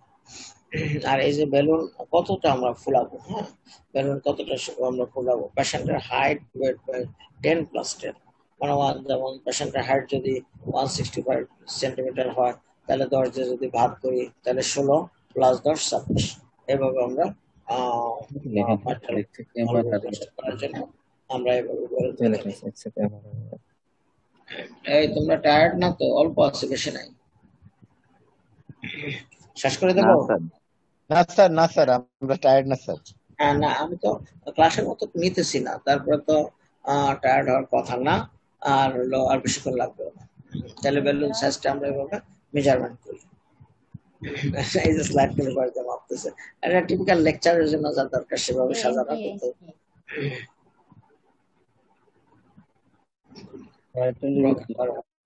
broken barometer. This is the broken barometer. Practical না দেখাইতে পারলে খুব একটা লাভ হয় না। মুলিন্স শেপ, সেপ্টাল পাংচার, এটা হলো ভেরি ইম্পর্টেন্ট। এত কি লেখা আছে না আছে বাদ দাও, তুমি যদি তবে এবার যেগুলি দেখা গেছে তোমাদেরকে কিনো হিসেবে আসছিলেন যে সে যেগুলি দেখা গেছে আমি একটা ঢুকি নাই, তবে সেটা খুব unique. Say unique as because সেই তো এটা আবিষ্কার করছে, কাজে তার টেকনিক যদি তোমরা এনগাল্প করতে পারো, আমার মনে হয় না দুই একজন এনগাল্প করছে, আমি শুনি না কারোর কাছে যে ওই টেকনিক করতেছে। আর আমাদের টেকনিক খুব ইজি, আমাদের টেকনিকটা খুব ইজি। সেটা হ্যাঁ কিরকম, যেমন প্রথমত আমরা ভেনাস পাংচার, আর্টেরিয়াল পাংচার, দুটো পাংচার করলাম। ভেনাস পাংচারের ভিতর দিয়ে আমরা 5 গ্রামস একটা pigtail root of the iota রাখলাম, এবং রুট অফ দ্য আয়োটা রাখলাম প্রেশার মনিটর করার জন্য, as well as landmark for iota জন্য রাখলাম। রেখে তারপর আমরা ভেনাস 8 অথবা 9 শীট দিলাম। এই ভেনাস শীতের মধ্যে ভেনাস শীত দেওয়ার পরে আমরা এখন যদি ভেনাস রুটে কাজ করা শুরু করি, তখন আমরা এই ভেনাস ইয়ে দিয়ে ভেনাস অ্যাক্সেস দিয়ে আমরা ইনোই বেলুনটা উঠে নিয়ে যাব। ইনোই বেলুন সরি পরে নেব, প্রথমত মুলেন্স শীত যাবে, মুলেন্স শীত এবং তোমার লেফট সাবক্লাভেন ভেনে যায় উঠবে। লেফট সাবক্লাভেন ভেন থেকে গ্রাজুয়ালি ফল করতে থাকবো, গ্রাজুয়ালি ফল করে টুস করে তোমার আইএস এর উপর এসে পড়বা। আইএস এর উপর পড়লে তারপর তুমি একটু বাম হাতে পুশ করো, পুশ করলে আইএস এর মধ্যে তোমার এটা আটকে যাবে। কেন আটকে যাবে? at the rim of due to the rim of the fossa ovalis। আচ্ছা, এটা যদি আটকায় তাহলে তারপরে তুমি লেটারাল ভিউ যাও, লেটারাল ভিউতে দেখে কনফার্ম করো direct needle towards the left spine আছে কিনা। তারপরে এই ডিরেকশন অফ দ্য নিডল দেখে তারপরে তুমি এখন ওই যে ব্রোকেন বারো নিডল যেটা আছে, ওই শীতের ভিতরে যে ব্রোকেন বারো নিডল ছিল, ওই ব্রোকেন বারো নিডল দিয়ে তুমি একটুখানি ইয়ে করে চিত্র করে তুমি ওখানে একটু গ্রাফিক করে নিতে পারো, যেটাকে আমরা আইএস ইন্টারআর্টেরিয়াল সেপ্টামের গ্রাফিং বলি। এবং ইন্টারআর্টেরিয়াল সেপ্টামকে যদি গ্রাফিং করে আমরা দেখি যে হ্যাঁ it looks like ইন্টারআর্টেরিয়াল septum, then you push further and causes the opening of the interarterial septum to the left atrium। এবং এই লেফট অ্যাট্রিয়ামের মধ্যে পাংচার করে আমরা লেফট অ্যাট্রিয়ামে ঢুকে পড়লাম। লেফট অ্যাট্রিয়ামে ঢুকে পড়ার পরে আমরা নিডলটা বের করে নিয়ে আসলাম। নিডলটা বের করে নিয়ে আসার পরে যে মুলেন্স শীত আছে ওটা দিয়ে আমরা ইয়ে করবো, একটা ভিউ নেব, একটা ডাই দিয়ে একটা ভিউ নেব। খুব মিনিমাম ডাই লাগবে, 10 ml পসিবল বা 15 ml ডাই লাগবে। এটা দিয়ে আমরা দেখবো খুব ইম্পর্টেন্ট ইস্যু, এখানে left atrium to left ventricle die যাবে, এটা আমরা দেখতে পাবো। এবং এই দেখাটা আমাদের খুবই প্রয়োজন যে কোন লেভেলে আমার মাইট্রাল ভালভটা আছে সেটাকে ইভালুয়েট করার জন্য। তারপরে আমরা বাই মুলেন্স শীত ইন্টারআর্টেরিয়াল সেপ্টামকে ডাইলেট করবো। ইন্টারআর্টেরিয়াল সেপ্টামকে ডাইলেট করে আলটিমেটলি লেফট অ্যাট্রিয়ামের ভিতরে আমরা ইনোই বেলুন নিয়ে যাব। এই বেলুন নিয়ে যাওয়ার আগে তোমার লেফট অ্যাট্রিয়ামের ভিতরে তোমার স্প্রিং ওয়্যার দিয়ে দিতে হবে। স্প্রিং ওয়্যারের উপর দিয়ে লেফট অ্যাট্রিয়ামের ভিতরে আমার মুলেন্স শীত সরি বেলুন ইনোই বেলুনটা যাবে। এরপরে আমরা যে বেলুনটা আছে লেফট অ্যাট্রিয়ামে যাবে। Left atrium to left ventricle enter করার জন্য তখন আমরা ওই এটা ব্যবহার করি, শেপারটা ব্যবহার করি। টেকনিক্যাল কাজ, এটা বলতে খুব একটা ভালো বোঝা যাবে না। আমরা towards the LA two LV towards the LA two LV two করতে পারলে তখন ইয়েটাকে যে শেপার দিয়ে করলাম ওই শেপারকে পুল করতে হবে, আর আরেক হাতে ইনোই বেলুনকে পুশ করে দিতে হবে। তাহলে ইনোই বেলুন তোমার লেফট ভেন্ট্রিকলের মধ্যে ঢুকে গেল। লেফট ভেন্ট্রিকলের মধ্যে ঢুকে যাওয়ার পরে তুমি ডিস্টাল বেলুনটা একটু ফুলাও। তারপরে তুমি ইনোই বেলুনটা একটু টান দাও। টান দিলে ওই সামনে ছাতা আর পিছনে হলো ছাতার লাঠি, ওই লাঠি আটকে পড়বে তোমার ইয়েতে লেফট অ্যাট্রিয়াম থেকে লেফট ভেন্ট্রিকলে যে মাইট্রাল ভালভ আছে ওই মাইট্রাল ভালভ কমিশনে যে আটকে পড়বে। এবং কমিশনে আটকে পড়লে তুমি স্ট্রেট দেখতেছো যে central part of the balloon is undeployed and the two end of the balloon is over inflated। এবং এটাই গ্রাজুয়ালি উঠাইলে যে যেখানে যতটুকু দেওয়ার গ্রাজুয়ালি উঠাইলে বেলুনের ইয়েটা চলে যাবে, ওয়েস্টটা চলে যাবে।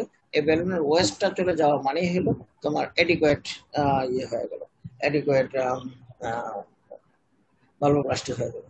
এবং এরপরে তুমি অস্কাল্টেড, এরপরে তুমি কিন্তু ওখানে বেলুন রাখতে পারবে না অ্যাজ আর্লি। আর এখানে আরেকটু টিপস আছে, সেটা হলো এই যে লেফট ভেন্ট্রিকলে তুমি বেলুন ফুলালা এবং সেই বেলুনটাকে যে প্রক্সিমালি টেনে আনলা, টেনে এনে যখন দেখলা যে তোমার মাঝখানে ওয়েস্ট আছে, এই ওয়েস্ট ডিসঅ্যাপিয়ার করালা, তাহলে এই ওয়েস্ট ডিসঅ্যাপিয়ার করার মানে হলো তোমার ইফেক্টিভ ইফেক্টিভ ভালভ এরিয়া পাইতেছো। এবং as early as possible you will have to remove this balloon from the LA to LB। এখান থেকে আমার as early as possible সরাই দিতে হবে। যতক্ষণ পর্যন্ত আমি না সরাবো তখন দেখতে পারবো প্রেশারের কার্ভটা একদম বেস লাইনে জিরোতে প্রেশার কার্ভ চলে আসে। এবং এই জন্য balloon inflation and deflation very quickly, and deflation হতে একটু সময় লাগলে you will push the balloon into the left ventricle, left ventricle will accommodate the balloon and the blood will get its way from entry to from left atrium to left ventricle, entering from left atrium to left ventricle, and there will be no syncope, there will be no cerebral symptom। otherwise যদি তোমার এখানে সময় লাগে এই জোনে balloon আটকা পড়ে, তাহলে কিন্তু তোমার পেশেন্টের সিমটম হবে এবং পেশেন্ট ফিল করতে পারবে as well as cerebral hypoperfusion হতে পারে। সুতরাং যত তাড়াতাড়ি সম্ভব বেলুন ইনফ্লেশন এবং ডিফ্লেশন করে নিতে হবে। এটা যা আমি বলছি ওটা মোস্ট লাইকলি এখানে শেষ হচ্ছে।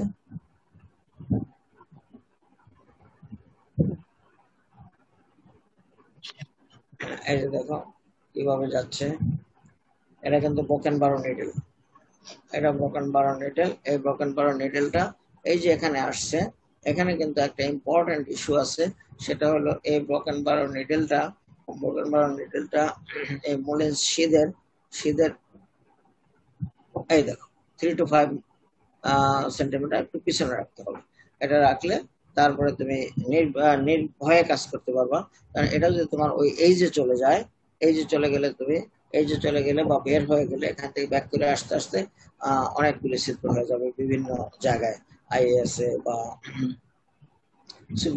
ইত্যাদিতে।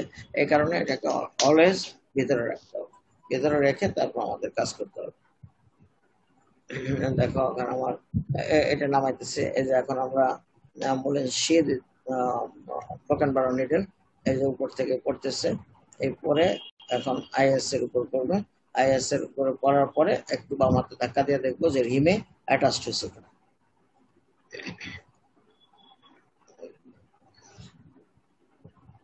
এই মেজারমেন্টটা আমার কাছে খুব বিজারি মনে হয়, এই মেজারমেন্ট দিয়া করা কঠিন।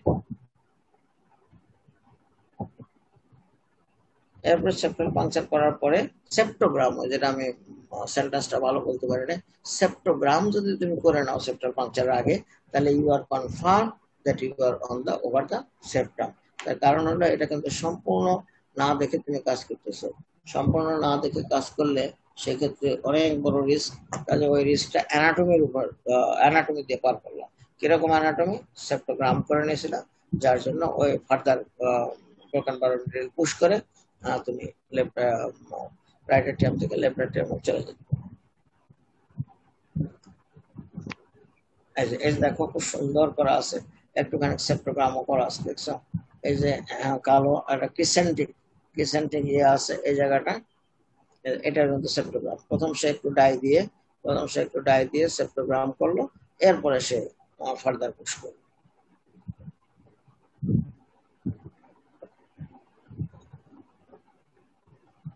রুটে ডাই দেওয়ার খুব একটা যুক্তি নাই, রুটে ডাই দেওয়া লাগে না, কারণ তুমি পুশ করলাম, পুশ করে এখানে যে আটকে গেল আর সামনের দিকে আটকাবে না। পুশ করলাম মানে ইয়েকে পিকটেলকে পুশ করলাম, সামনের দিকে আর আগালো না, তার মানে এটা রুটে আছে। তার থেকে আমাদের এই পাংচারের কাজ করে তারপর আমরা এটাকে আর একটু উপরের দিকে টেনে রাখলেও কিছু আসে যায় না, না রাখলেও কিছু আসে যায় না। ইম্পর্টেন্ট হলো আমার এই পাংচারের গাইডলাইন এটার জন্য খুব বেশি প্রয়োজন। lateral projection,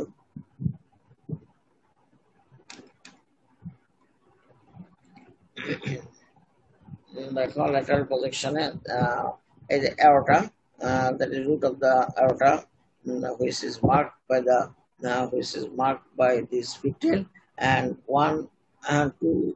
2 to 4 or 5 centimeter away from this pigtail, and you will push the দেখো এখানে কিভাবে নিয়ে আসছে, ওখান থেকে নিয়ে আসা এই যে নিডলটা বাইরেতেছে, এই নিডলটা বাইরে এখন যখন একটু ডাই দিল, ডাই দিয়ে দেখলো যে নিডলের মধ্যে দিয়ে একটা ডাই দিয়ে দেখা গেল যে ইয়ে নাই, এলেতে চলে গেছে, তখন তোমার নিডলটা আবার পুল করে ব্যাক করে ইয়ের ভিতরে শীতের ভিতরে নিয়ে আসতে হবে, নাহলে আবারও পাংচার হবে, আবারও ঝামেলা হবে। এগুলি প্র্যাকটিক্যালি না দেখে এভাবে বলারও কোনো যুক্তি নাই। এই যে দেখো এখন পর্যন্ত সে কাজ করছে কিন্তু বেশ কিছুক্ষণ আগে, এখন পর্যন্ত তার ওই যে যেটা আইএস এর উপরে কিন্তু তার ইয়ে রয়ে গেছে, আইএস এর সেপ্টোগ্রাম যেটা বলি আমি, সেপ্টোগ্রাম যেটা বলি এটা রয়ে গেছে। And this is the spring wire.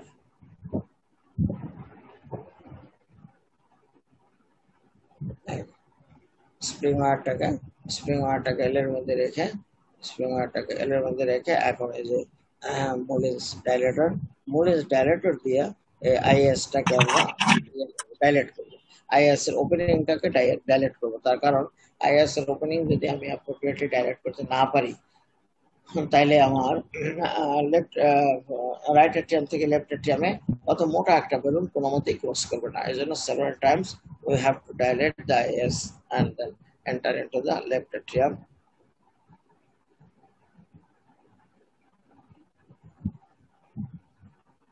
এখনো স্প্রিং ওয়্যার আছে,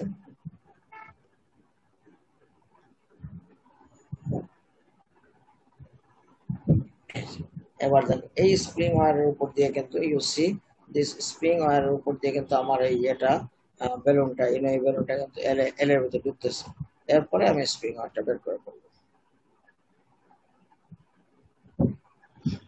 এই যে দেখো আমি যে টেকনিকটা বলেছিলাম যে এল এর থেকে এলবিতে আমি ঢুকে গেলাম, ঢুকে গিয়ে এলবিতে ডিস্টাল বেলুনটা খুলেলাম, ডিস্টাল বেলুনটা ও এভাবেই সিকোয়েন্সিয়ালি খুলবে, একসাথে সে দুটা খুলবে না, ডিস্টাল বেলুনটা একটু খুলেলাম যাতে তোমার টান দিলে এলবির থেকে এল এর ভিতরে চলে না আসে, তাহলে এটা একটু ইনফ্লেট করে নিলাম, এটা একটু ইনফ্লেট করে তারপর একটু পুল ব্যাক করলাম, পুল ব্যাক করলে আমি বুঝতে পারবো যে এটা কমিশনে আটকেছে কিনা। এই দেখো কমিশনের মেইন পার্টটা যেটা, সে পার্টটা চিকন রয়েছে, পিছনের অংশ মোটা হইতেছে আর সামনের অংশ মোটা হয়েছে।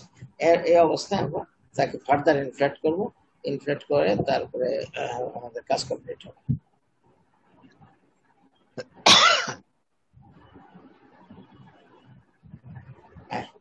This is the final action. You see, যা আমরা বলেছি মুখে এভাবেই বলতে হবে যে ডিস্টালটা ইনফ্লেট হবে, ইনফ্লেট হলে আমি বেলুনকে একটু পুল ব্যাক করবো, পুল ব্যাক করে আমি এটাকে ওয়েস্ট পড়বে আমার ইয়ের ভিতরে অ্যানুলাসের ভিতরে, তাহলে তারপর ফার্দার ইনফ্লেট করবো। ফার্দার ইনফ্লেট করে অলমোস্ট ইকুয়াল করে ফেলছে, একটু কম হয়েছে কিন্তু অলমোস্ট ইকুয়াল করে ফেলছে। আর এটাও তোমরা জেনে রাখো ফর প্র্যাকটিক্যাল পারপাস, যদি তুমি একটু ডাইলেট কম করো সেক্ষেত্রে তুমি পিটিএমসি রেজাল্ট একটু কম ভালো পাবে। কিরকম, আমার হাতে এখনো তোমার পিটিএমসির পেশেন্ট আছে নিয়ার অ্যাবাউট 2002-03 করছি, তারাও এখন কিন্তু ভালো আছে, তারাও ভালো আছে। এবং এই ইফেক্টিভ ডাইলেটেশন হইলে পেশেন্ট ভালো থাকে, আর যদি ইফেক্টিভ ডাইলেটেশন না হয়, কম হয়, তাহলে রিস্টেনোসিস বেশি হয়। আবার যদি বেশি ডাইলেট করতে যাও, বেশি ডাইলেট করতে গেলে অ্যাকুট মেটাল রিগার্জিটেশন হবে, দ্যাট ইজ ভেরি ডেঞ্জারাস। এই কারণে একটু এখানে অবিবেচক না হয়ে একটু বিবেচক হইতে হবে এবং একটু কার্পণ্যতা দেখাইতে হবে। দেখেন উদার বানায় দেওয়া, 14.5 হয়েছে, আছে 15 বানাও, আছে 16 বানাও, 17 বানাও, 18 বানাও, ন 1 or 2 টাইমস আমরা ইনফ্লেট করি, এর চেয়ে বেশি আমরা করিও না। এর চেয়ে বেশি কেন করি না, যখনই আমরা দেখি যে ইনফ্লেট হচ্ছে না, তার মানেটা কি? তার মানেটা হলো তোমার ওই এরিয়াটা হেভিলি ক্যালসিফাইড, যার জন্য ওয়েল ইনফ্লেট হচ্ছে না। সেক্ষেত্রে ইনফ্লেট একটু কম হলে পেশেন্ট সেভ হয়ে যাবে, বাট ইনফ্লেট বেশি হলে পেশেন্ট সেভ হবে না, অ্যাকুট মেটাল রিগার্জিটেশন হবে। Evaluation of immediate result. There are two ways to monitor hemodynamics and echocardiography. Hemodynamic monitoring, left atrial pressure, pressure gradient across the mitral valve, and decrease of left atrial pressure by at least 50% is one of the most important successful criteria for PTMC. এটা খুব important যে আগে যত pressure gradient ছিল তার থেকে 50% যদি কমে আসে তাহলে আমরা ধরে নেব যে ইফেক্টিভ ভালভুলোপ্লাস্টি হয়েছে। Evaluation echocardiographic assessment. Echocardiography provides essential information since it can be used to guide transseptal catheterization, provides information on the course of the mitral opening, which is of utmost importance when using the stepwise Inouye technique, and finally enables detection of early complication. Criteria for ending PTMC.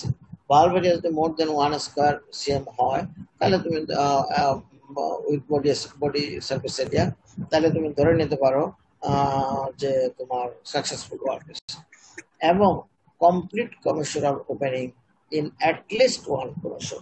এটা তো তুমি ইকোতে সুন্দর করে দেখো কমিশনাল opening হয়েছে কিনা, এটা complete না পার্শিয়াল, একটা না দুইটা। যদি একটাও হয় তাহলে তুমি ধরে নিতে পারবা তাহলে valve area more than 1 square cm per square meter body surface area and complete commissural opening at least one commission or appearance or increase of regurgitation equal to or more one grade 1. Grade 1 এর চেয়ে একটু বেশি যদি regurgitation হয় সেটাও তোমার একটা successful এর criteria. Criteria for successful PTMC দেখো ওই জিনিসগুলি বলছে echocardiographic valve area more than 1 square centimeter per square meter body surface area, echocardiography showing split of one or more commissions। এই কটা কথা আমাদের মুখস্থ করতে হবে পরীক্ষার জন্য। And decrease of LA pressure by 50%, decrease in the length or disappearance of diastolic murmur of MS। এটা আমরা সাথে সাথে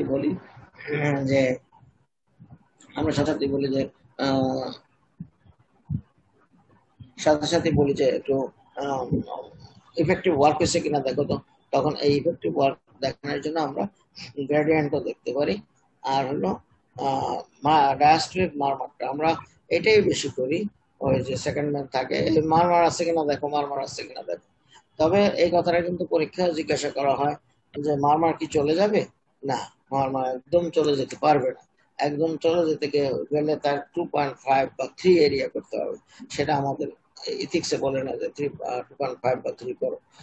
সুতরাং মারমার থাকবে, সেই কিরকম থাকবে তাহলে length, decrease in the length or disappearance হতে পারে অথবা লেংথ। আমাদের তো প্রলং ডায়াস্টলিক মারমার হয়, সেটা লেংথটা কমে আসবে। আচ্ছা, decrease in the gradient assessed by echocardiography, pressure shoot up side, এইটা আমরা ক্লিনিক্যালি খুব বলি। এটা খুব ইজি জিনিস, যেমন 90/60 অথবা 100/60 এই প্রেসার নিয়ে পেশেন্ট টেবিলে শুইল আর আমরা পিটিএমসি করে সাকসেসফুল পিটিএমসি করলে অ্যাটলিস্ট তোমার ইয়েটা সিস্টেমিক প্রেসারটা বেড়ে যাবেই। এবং সিস্টেমিক প্রেসার 5, 10, 15 এরকম প্র্যাকটিক্যালি বেড়েও যায়। আর সিস্টেমিক প্রেসার কমে গেল তখন কিন্তু ওই সোয়েটিং হচ্ছে কিনা, পারফোরেশন হয়েছে কিনা, তারপরে পেরিকার্ডিয়াল লিকুশন হয়েছে কিনা দেখো, সেটা আবার আলাদা জগৎ। Complications are patient related due to their clinical and anatomical condition or operator related. Hemopericardium, একটা পারফোরেশন হেমোপেরিকার্ডিয়াম, এবং হেমোপেরিকার্ডিয়াম হলে as early as possible it should be removed, otherwise there will be fissures of cardiac tamponade.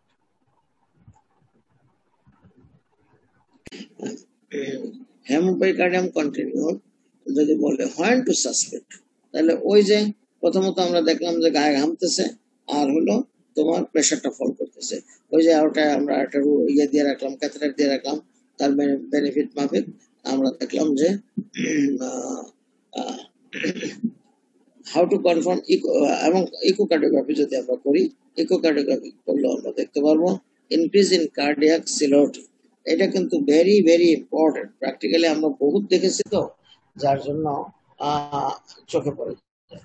ওই তোমার হার্টের এপিভিউতে তুমি আসো, ওই সময় মনে হবে যে দুইটা শ্যাডো, লেফট বর্ডার দুইটা, রাইট বর্ডার দুইটা। তার মানে কি ওই পেরিকার্ডিয়াল ইফিউশন এবং original lateral wall of the heart এর মাঝখানে একটা জোন চলে আসে পেরিকার্ডিয়াল ইফিউশনের, সেটা ইয়েতে এক্সরে তো দেখা যায়। ওই জন্য বলছি ইনক্রিজ ইন কার্ডিয়াক সিলোটি। এইটার জন্য আমরা আরেকটা করি, আমরা আরেকটা ইম্পর্টেন্ট জিনিস করি, সেটা হলো যখন আমরা কাজ শুরু করি, তখন কোনো পাংচার করার আগে অথবা অথবা তোমার আইএস পাংচারের আগে যে কোনো একটা সময় হার্টের একটা কন্ট্রোল শ্যাডো নিয়ে রাখি, যে এই ছবিটার সাথে।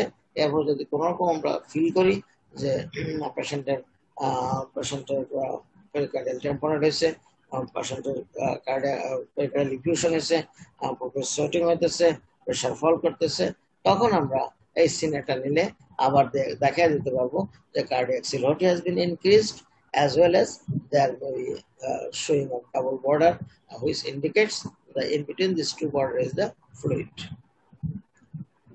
How to treat? Treatment তো অলরেডি বলা হয়ে গেছে, immediate pericardiosynthesis under echo guidance, reversal of anticoagulant তো আমরা দেই না, তারপর যেটুকু দিচ্ছি ওটুকু রিভার্সাল করতে পারি, and surgery if failed.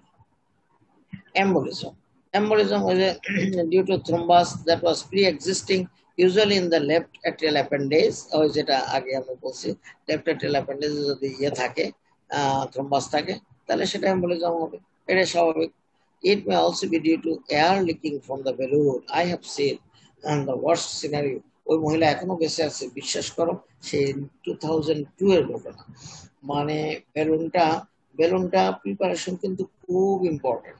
Balloon প্রিপারেশনের সময় ওই যদি এয়ার থাকে আর এই বেলুন যদি রাপচার করে তাহলে আর উপায় নাই। তার কারণ হলো বেলুন রাপচার করতে পারে, আমরা রিপিটেড ইউজ করলে অনেক সময় দেখবা বাইরের যে একটা কাভার থাকে এবং ভিতরে আরেকটা কাভার থাকে, ভিতরটা তো দেখা যায় না, সামটাইমস এরকম আমাদের বরিশালের গ্রামের ভাষায় পোটলার মতো এরকম বেরিয়ে আসে, তার মানে একটা একটা বাডিং এর মতো বেরিয়ে আসে। এরকম ঘটনা যদি হয় বেলুন ইনফ্লেশনের প্রথম দিকে, তাহলে ওই বেলুন ডিসকার্ড করে দিতে হবে, আর না হলে ওই বেলুন ফেটে যাবে।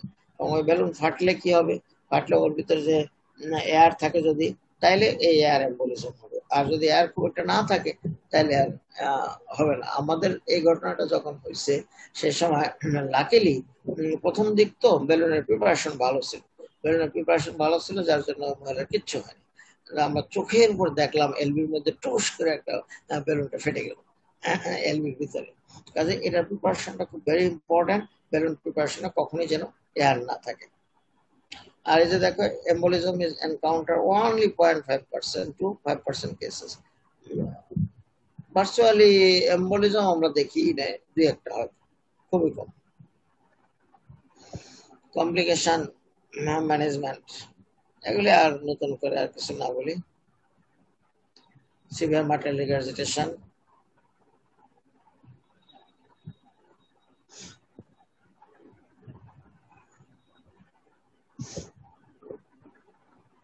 management of hypotension during metal commissurotomy. Look at the ECG. Bradycardia অথবা ST elevation, air embolism is likely, very uncommon. Look at LA pressure, high V wave, severe MR is likely. Severe MR V wave দেখা লাগবে না। Severe MR দেখতে হলে আমার ওই দুইটা কান আল্লাহ পাক দিছে, আর স্টেথোস্কোপ আমাদের পকেটে আছে, ওটা দিয়ে আমরা বের করে ফেলতে পারবো যে তার এমআর হচ্ছে কিনা এবং সেটা ক্রিটিক্যাল কিনা। and look at echocardiography, temporal and redness. তাহলে আমরা চেষ্টা করলাম একটু মার্টাল পিটিএমসি, তোমরা অনেকবার পড়ছো, হয়তো অনেকবার ক্লাস হয়েছে, অনেকভাবে জানছো, তারপরেও যেহেতু পরীক্ষার সামনে এবং আমাকে এটা দিয়েছো, সেই হিসাবে আমি চেষ্টা করলাম তোমাদের সাথে আমার কিছু অভিজ্ঞতা শেয়ার করার জন্য এবং পরীক্ষার কিছু টিপস দেওয়ার জন্য। আশা করি তোমরা উপকৃত হবে। সবাইকে আন্তরিক ধন্যবাদ, এত রাত পর্যন্ত বসে থেকে তোমরা ক্লাস করছো। তবে সময় হলো যে আমার ভাইয়ের মেয়ের গায়ে হলুদ, আজকে আমার এন্টায়ার ঘর খালি, আমি একটু পরে বাইরে হবো, তোমাদের এটার জন্য ঘরে ছিলাম। তারপরও সেটা পরের ব্যাপার, পারিবারিক ব্যাপার। 10টায় যেতে পারবে, 10:30টায় যেতে পারবো। তোমাদের যদি কোনো রকম কোশ্চেন থাকে সেই কোশ্চেন গুলো করো। আসসালামু আলাইকুম স্যার। আমি হ্যালো হ্যালো আসসালামু আলাইকুম সোহেল সিদ্দিকী বলো। স্যার। আমার কোয়েশ্চন হলো স্যার, আমরা দেখলাম স্যার হেপারিন দেওয়া হয় স্যার ডিউরিং পিটিএমসি, কিন্তু স্যার পিটিএমসি আমরা দেখলাম বইতে দেখলাম স্যার আফটার সেপ্টাল পাংচারের সময় হেপারিন দেওয়া হয়, Yes, কিন্তু আমরা প্র্যাকটিক্যালি yes. দেখলাম স্যার আফটার বেলুন ফোলার পরে দেওয়া হয়, আফটার বেলুন ইনফ্লেশন। তো পরীক্ষার সময় আমরা কি সেপ্টাল পাংচার বলবো নাকি স্যার বেলুন ফোলার পর কোনটা বলবো? সেপ্টাল পাংচার বলবা, সেপ্টাল পাংচার বলবা। সেপ্টাল পাংচারের পরে আমাদের হেপারিন দিয়ে দেওয়ার কথা।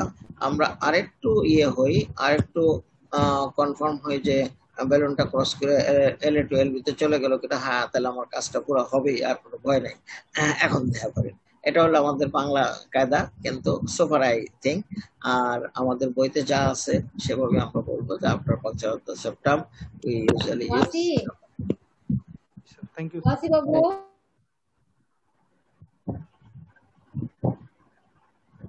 আর কারো সালামালাইকুম স্যার। ওয়ালাইকুম সালাম। শামীম। সালামালাইকুম স্যার। ওয়ালাইকুম সালাম। স্যার বলো। আমি সোহেল মির্জা স্যার। ও, আমার সোহেল মির্জা, হ্যাঁ বলো। স্যার আমাদের ওই যে সাকসেসফুল পিটিএমসির ক্রাইটেরিয়ার ভিতরে একটা আছে প্রেসার রুট সাইন স্যার, এইটা বুঝি না স্যার। এটা আমরা প্রেসার রুট সাইনটা কি sir? Pressure shoot sir, BP বেড়ে যাবে যেটা বলছেন স্যার। হ্যাঁ, ওর সিস্টোলিক প্রেসারটা বাড়বে। দুইটা জিনিস আছে, একটা হলো সিস্টোলিক প্রেসার বাড়বে, এল এর প্রেসার কমবে, এলএ টু এলবি গ্রেডিয়েন্ট কমবে। ঠিক আছে, এলএ টু এলবি যে প্রেসার একটা গ্রেডিয়েন্ট আমরা পাইতাম সেটা কমবে। আর এলএ প্রেসার মেনশন করে দিচ্ছে মোর দেন 50% কমবে। আর হলো প্রেসার শুট যেটা, সেটা হলো সিস্টেমিক প্রেসার বাড়বে। ঠিক আছে, আর কারো কোনো question? Sir thank you sir. Sir sir হ্যাঁ বলো। স্যার যে সাকসেসফুল পিটিএমসি সবার ছবি আসে না কেন এখন? এখন তো সবার ছবি স্ক্রিনে চলে আসার কথা। ভিডিও অফ করা স্যার সবার, এই জন্য স্যার যে অফ করা আছে। হ্যাঁ বলো। স্যার যে সাকসেসফুল পিটিএমসি ক্লিনিক্যাল সাইন কি শুধু এই ডায়াস্টোলিক মারমারটা নাকি আরো কিছু আছে নাকি স্যার?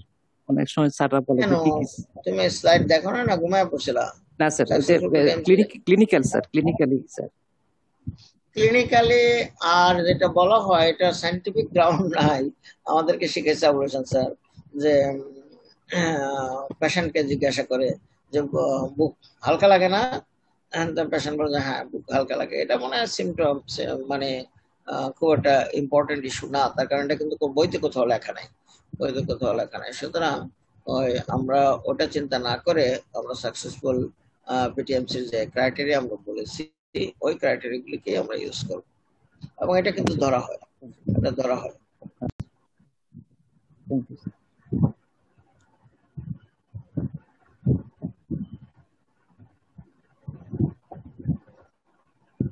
আরে কিরে ভাই, 39 জনের মধ্যে মাত্র 3 জনের কথা বললো, তাহলে কেমনে হবে? আমি শিওর ওরা ঘুমায় পড়ছে, খাওয়া দাওয়া করতেছে। স্যার ঘুমাচ্ছে না স্যার।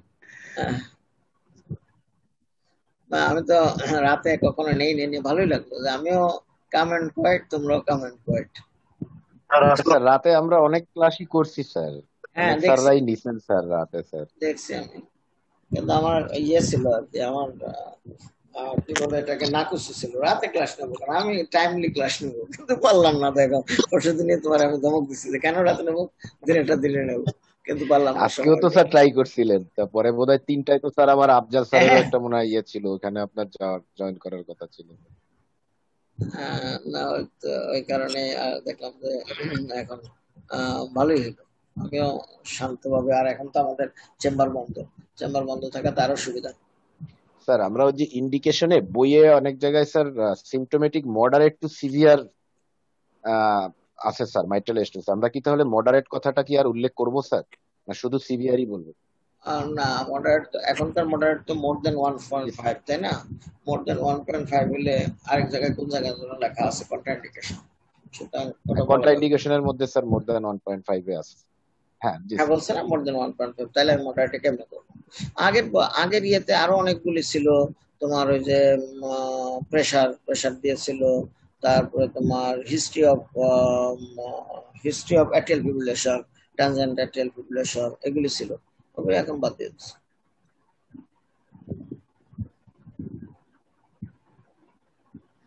থিওরিটিক্যাল ক্লাসে তোমরা পার পেয়ে যাবে সবাই, তার কারণ থিওরি তোমরা সবাই জানো বা শুনছো বা লেকচার করছো, লেকচার অ্যাটেন্ড করছো, কিন্তু প্র্যাকটিক্যালে কিন্তু ঝামেলা হয়ে যায়। এখন এবছর আমরা যে কি করতে পারবো সেটা আল্লাহ পাক জানে, কিন্তু আমরা তো স্যার পেশেন্ট দেখতেই পারি নাই, গত প্রায় 1 বছর হয়ে যাচ্ছে দেখতেই পারবো। মার্চ মাস এটা থেকে এই যেমন তোমার পর্যন্ত কথা, স্যার আমাদের পেশেন্ট দেখা। মার্চ মাস থেকে বলতে পারছি, আমার আরো 2 মাসও দেখতে পারবা কিনা সেটাই। তোমাদের পরীক্ষাটা একদিকে ভালো, আরেকদিকে আমি কিন্তু খুব ভীত, তার কারণ খোদা না করুক যদি এরকম ছোটখাটো case, মার্টাল stenosis, অ্যাক্টিয়াল septal defect, ventricular septal defect, এগুলি পরীক্ষায় আসে, আর এগুলোতে যদি এক বিন্দুও ভুল করে তাহলে আর ইউজুয়ালি এক্সামিনার উঠানো যায় না, এক্সামিনার মন ধরানো যায় না। এই কারণে ক্লিনিক্যাল ক্লাসগুলি বেশি বেশি বেশি জরুরি। এখন আজকে আমরা মিটিং করছি NICVD তে, তো সারমর্ম হলো এই যে ইউনিভার্সিটি যদি আপনাকে পারমিশন দেয় তাহলে আপনি করেন, আর আপনি ব্যক্তিগতভাবে যদি কিছু করতে চান সেটাও করতে পারেন, কোনো আপত্তি নেই। এখন কথা হলো আমাকে ব্যক্তিগত দিচ্ছে, অপশনও দিচ্ছে হাউস। এখন সেই অপশনে আমি নিতে পারি যে যেমন 40 জন ছাত্র আছে আমাদের, 40 জন ছাত্রের মধ্যে এখন তো 40 জনের ক্লিনিক্যাল ক্লাস দরকার নাই, ক্লিনিক্যাল ক্লাস দরকার আমার 9 জন। এই 9 জনকে অ্যাটলিস্ট ডেইলি বা সপ্তাহে 2 দিন 3 দিন যাই হোক, এদেরকে যদি একদম ওই ইয়েটা মেনটেন করে, নিরাপদ দূরত্ব মেনটেন করে, সামাজিক দূরত্ব মেনটেন করে করা যায়। এবং তবে মুশকিলটা হলো ওখানে যে কেসটা আমি আনবো পজিটিভ না নেগেটিভ, সেটা পজিটিভ হলে আমার ওই 10 জন পুরাই পজিটিভ হয়ে যাবে, এতে আর কোনো মাফ নাই। তাহলে স্যার আপনারা যেই স্যার নিবেন তারও তো রিস্ক স্যার, সবারই স্যার। এই কারণে আসান ভাইকে আলাপ করছি আমি আজকে, আসান ভাই বলছে হ্যাঁ আমরা নেবো, এই শুরু করে দেবো, 2-1 দিনের মধ্যে শুরু করে দেবো, আমরা ঢাকার বাইরে আছি, সেই শুরু করে দেবো। আমি ঠিক আছে, আপনি শুরু করলে আমাকে জানেন, তাহলে আমরা শুরু করবো।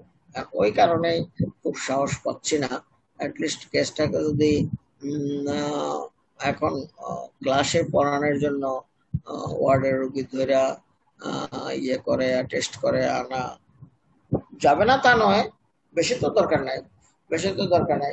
একদিন আমরা মার্টাল স্টেনোসিস দেখাবো, মার্টাল স্টেনোসিসের যে পেশেন্টটা আছে এই পেশেন্টটাকে ওয়ার্ড থেকে আমরা আইডেন্টিফাই করে একদিন আগে করোনা টেস্টটা করিয়ে নেবো, করোনা টেস্ট করে নিয়ে ওই পরের দিন ক্লাসের পরে তারপরে পেশেন্টকে আইদার বাসায় গেল বা থাকলো ট্রিটমেন্ট পারপাসে, সেটা এইভাবে করলে করা যায়। আমি এটা ওই মুহূর্তে আমার মাথায় এটা আসে না, তাহলে আমি হাউসে বলতাম। এখন আমি চিন্তা করে দেখলাম যে এটা একটা পথ আছে, যে আমরা এত ইয়ে করাইতে পারতেছি, এত পেশেন্টের করোনা করাইতে পারতেছি, আমার ছাত্রদের পড়ার জন্য কেন পারবো না? সেক্ষেত্রে যদি আমরা ইয়ে করি, 2-1টা পেশেন্টকে সপ্তাহে 4টা পেশেন্ট, সপ্তাহে 2টা করে পেশেন্ট যদি করা যায় তাতেও স্যার হ্যাঁ অনেক অনেক একদম টিপিক্যাল জিনিস ধরেই পড়ালো। এবার তো আমরাও কি পেশেন্ট পাবো পরীক্ষার সময়, সেটা আমাদেরও এখন মাথা ব্যথা আরম্ভ হয়ে গেছে, যে আমরা এই পেশেন্টের মধ্যে থেকে কালেক্ট করবো। সেটা পরের কথা, যা হয় সব জায়গায় একরকম হবে, কিন্তু এখানে ক্লাসটা আমার মনে হয় এইভাবে নেওয়া যেতে পারে, যে ক্ষেত্রে 10 জনের বেশি না, তারপরে হলো ইয়ে করে নেওয়া, করোনা করে নেওয়া, তাইলে হয়তো আমরা কিছু দেখাইতে পারি বা প্র্যাকটিস করতে পারবো। স্যার আসসালামু আলাইকুম স্যার। ওয়ালাইকুম সালাম। স্যার আমার একটা কোশ্চেন হচ্ছে, স্যার আপনি তো বলছিলেন যে পিটিএমসি করার আগে আমরা তো ট্রান্সইসভিজেলি করবই, তার মানে এলএ থ্রম্বাস আমরা এক্সক্লুড করবই। স্যার অ্যাক্সিডেন্টালি যদি এলএ থ্রম্বাস থেকেই থাকে তাহলে কি আমরা যদি ওখানে গিয়ে আমরা এলএ থ্রম্বাস পেয়ে যাই স্যার, সেক্ষেত্রে কি আমরা পিটিএমসি করব? অথবা করতে গিয়ে যদি আমার স্ট্রোক হয়ে যায় সেক্ষেত্রে আমার করণীয় কি স্যার, ওইটার ম্যানেজমেন্টটা কি হবে? হ্যাঁ, থ্যাংক ইউ। খুব ভালো একটা ঠিকই পয়েন্ট তুমি ধরছো। এখানে লেফট অ্যাট্রিয়াল অ্যাপেন্ডিক্স একদম 1 মিলিমিটার পর্যন্ত যেটা আছে সেটাও টিতে ধরা পড়বে, এর সাথে হলে আর ধরা পড়বে না। আর ট্রান্সথ্রাসিকে যেটা ধরা পড়বে না সেটা ট্রান্সইসোফেজিয়ালে ধরা পড়বে। আর আমরা তো এখন পর্যন্ত এই প্রোটোকলই ফলো করি যে যতজনের ইয়ে হবে পিটিএমসি হবে সবাইকেই আমরা টি করে তারপরে করব। সুতরাং টি করে যদি আমরা কোনো থ্রম্বাস না পাই তাহলে আমার তরফ থেকে সেভ। এটার মধ্যেও ঘটনা আছে, এমনও ইতিহাস হয়েছে যে তোমার আগের দিন ট্রান্সইসোফেজিয়াল ইকোকার্ডিওগ্রাফি করাটা রেডি, রাত্রে তার আর্টিরিয়াল ফিব্রিলেশন ডেভেলপ করছে, পরের দিন সকালে ক্যাথেটার নেওয়ার আগে ইকো করে দেখা গেল থ্রম্বাস। এবং আমাদের এই অভ্যাসটা মনোরঞ্জন ভাই আমরা তো প্রথম স্টার্টের গ্রুপের মধ্যে মনোরঞ্জন ভাই হলো ওস্তাদ, আমরা হলাম শিষ্য, সে ট্রেনিং করে আসছে, আমরা এখনো যাইনি, যাবো। তো ওই সময় জামান ভাইয়ের একটা ইয়ে ছিল, প্রোটোকল ছিল, এবং আমি মনে করি এই প্রোটোকলটা এখনো থাকা উচিত যে একদম উনি রুটিনলি যেদিন কেস করবে সেদিন ভোরে নিজের চোখেও ইকোটা দেখতে হবে, মাইন্ডেড নিজের চোখে দেখতে হবে। নিজে দেখা ভুল করলো অন্তত মনে শান্তি হবে যে আমি তো দেখছি। কাজে এটা খুব important, day of the procedure আমরা ওটাকে দেখে নেব। আর যে তুমি যেটা বললো আমরা যদি ওখানে যায় দেখি থ্রম্বাস, তুমি দেখতে পারবা না। তার কারণ হলো তুমি তো ইকো করতেছো, ইকো তো আগেই করা শেষ, ইকো কালকে বিকালে করছে। এখন টেবিলে তো আর অ্যাপেন্ডিজের ছবি দেখা থ্রম্বাস আছে কিনা দেখতে কত সময় লাগবে সেটা সে সময় তুমি পাবা কিনা, বা সেখানে আরেকটা ইয়ে লাগবে, ইকো মেশিন কন্টিনিউ থাকা লাগবে, সেটাও তুমি পাবা কিনা। এই জন্য ওই করতে যাওয়া তুমি দেখছো বা দেখতে পাইছো এটার জাস্টিফিকেশন নেই। তার কারণ হলো তুমি যদি কি করতে দেখো করতে যায়, হ্যাঁ এটা বলতে পারো, তুমি এটা বলতে পারো যে হ্যাঁ করতে যায় আজকে পিটিএমসি হবে, তখন ঢোকার সময় আমি একটু ল্যাবকে ঘুরে নিয়ে গেলাম, তখন দেখলাম থ্রম্বাস। আর তাহলে তো তুমি বাদ দিয়ে থ্রম্বাস বাই এনি মিনস আমরা কন্ট্রাইন্ডিকেটেড, এর বাইরে আর আমরা কিছু বলার চেষ্টা করব।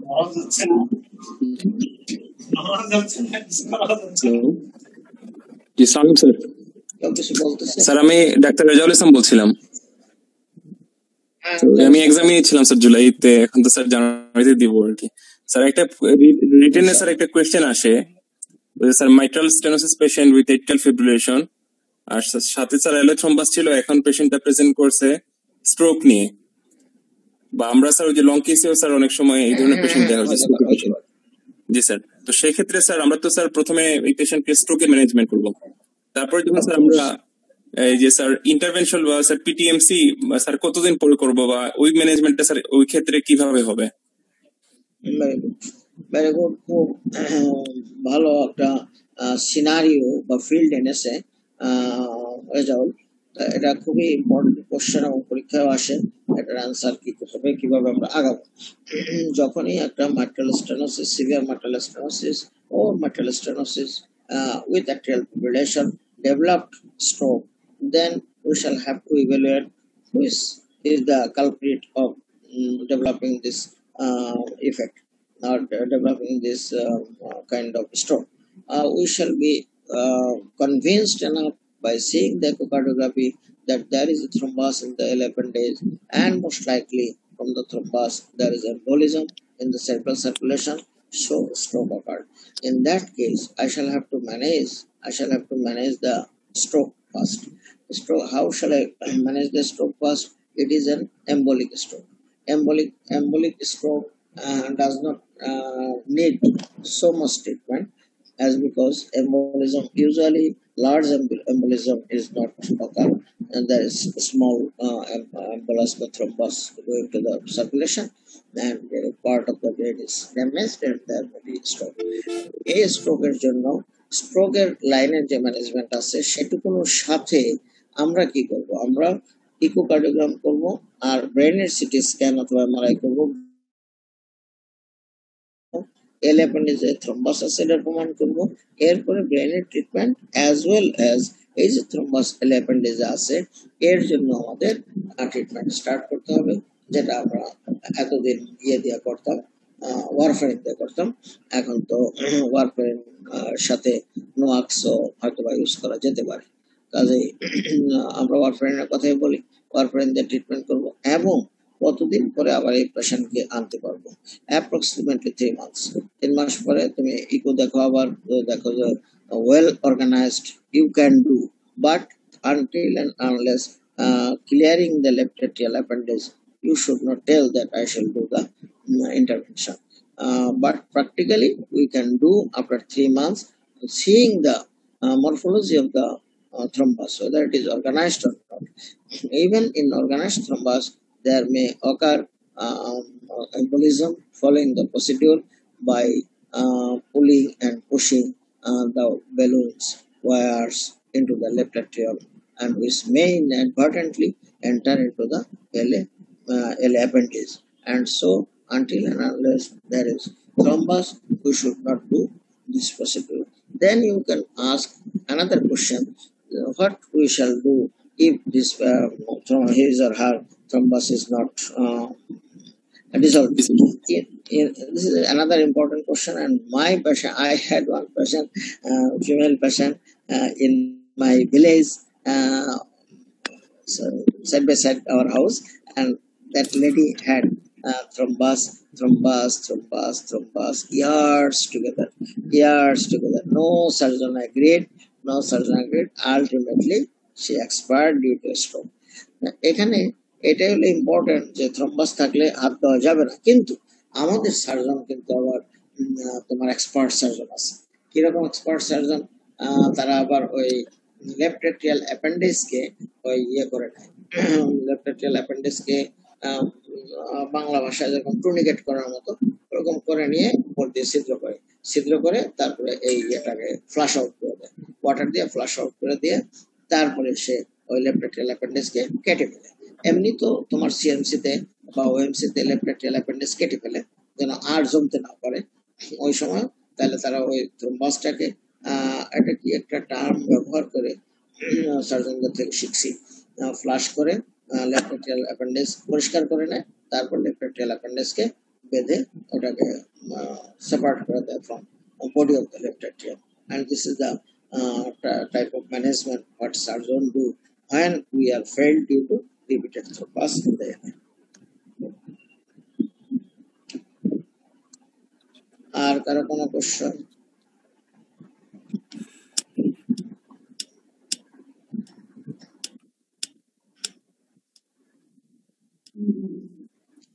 যদি কারো কোনো কোশ্চেন না থাকে তাহলে আমরা 9:30 বাজে, তাহলে আমরা বন্ধ করতে পারি। কিন্তু তারপরও ওয়ান্স অ্যাগেন যে কারো কোনো কোশ্চেন আছে কিনা দেখো।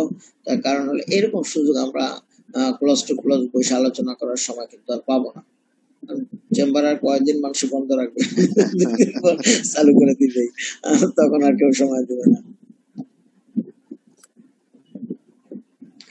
আর প্র্যাকটিক্যালি যেটা আমি বললাম, তোমাদের জন্য সবচেয়ে ইম্পর্টেন্ট হলো ডিসকাশন। ভাই, এর কোনো অল্টারনেটিভ নেই। চ্যাপ্টার কে চ্যাপ্টার দুজনে মিলে ডিসকাশন, তিনজনে মিলে ডিসকাশন। আচ্ছা মাল্টিপল স্টেনোসিসের তুমি এই যে কোশ্চেন গুলি আমি যেভাবে করে গেলাম এটার আনসার বলো। তুমি what is the feature of successful mitral valvuloplasty, what are the indications of valvuloplasty and how the valvuloplasty is done। এইভাবে একজনে একবার সবাই মিলে পড়ে নাও, পড়ে নিয়ে তারপরে ডিসকাস করো, তাহলে মনে থাকবে। খুব আজকে আমি কিন্তু একদম এমবিবিএস এর টোনে চলে গেছি। তার কারণ হলো এইসব বেসিক কথা তোমরা সবাই জানো, তারপরেও মনে থাকে না। এই কারণে আমি একদম এমবিবিএস স্টাইলে গোড়ার থেকে জিনিসগুলি বারবার বললাম।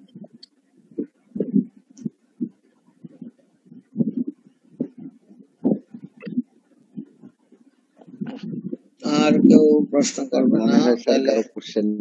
হ্যাঁ সেটাই না। আর আমি যেভাবে বাংলা শেষ করে দিয়েছি এর বাইরে কেউ কিচ্ছু ধরবে না, তোমাকে মাইন্ড লেখা রাখো, এর বাইরে কেউ কিচ্ছু ধরবে না। স্লোলি বলছেন আপনি স্যার, আস্তে আস্তে করে বুঝায়। আশা করি এর বাইরে তোমাদেরকে কেউ ধরবে না, কেউ কিছু আটকাবে না। এবং তোমরা এগুলিতে আমার সেটা ভালোই করে যখন প্রসিডিওর এগুলি খুব ভালো হলো। দু একটা একটু উল্টাপাল্টা বলে ফেলে, যেমন গত বছর ওই বা তার আগে প্রশ্ন করছিল যে করোনারি অ্যাঞ্জিওগ্রামের কমপ্লিকেশন, সেখানে ওই যে ওরা পারপারেশন বলছিল, তাদের স্যার খুব মাইন্ড করছে যে দেখো কেমনে পারপারেশন বলে। এরকম কিছু মিস্টেক আছে, ওটা না করি। অ্যাঞ্জিওপ্লাস্টিতে কিন্তু হতে পারে, আর coronary এনজিওগ্রামে very very rare. Operation কি করে করবে? হয়তো বড় জোর তোমার ডিসেকশন করতে পারে, করোনারি লেফট করোনারি ডিসেকশন করতে পারে, রাইট করোনারি ডিসেকশন করতে পারে, রুটে ডিসেকশন করতে পারে, কিন্তু পারফরেশনটা আনলাইকলি দেখি না, হয়তো বা হইতে পারে, জানি না, নলেজ নাই, কিন্তু দেখি না এরকম আর কি। কিছু কিছু কমপ্লিকেশন যেটা আদৌ হয় না সেটা আমরা বলবো না, এবং যেটা মোস্টলি হয় সেটা আমরা বলবো, এবং এইগুলি আমাদেরকে প্রশ্ন করা হবে। এবং যেই এক্সামিনার আসুক এই লাইনের যদি এই টপিক্স এর উপর কোশ্চেন করে তাকে এই প্রশ্ন করতে হবে, এই টপিক্স এর আর বাইরে কোথায় যাবে সবই আমরা ইনক্লুড করে দিচ্ছি।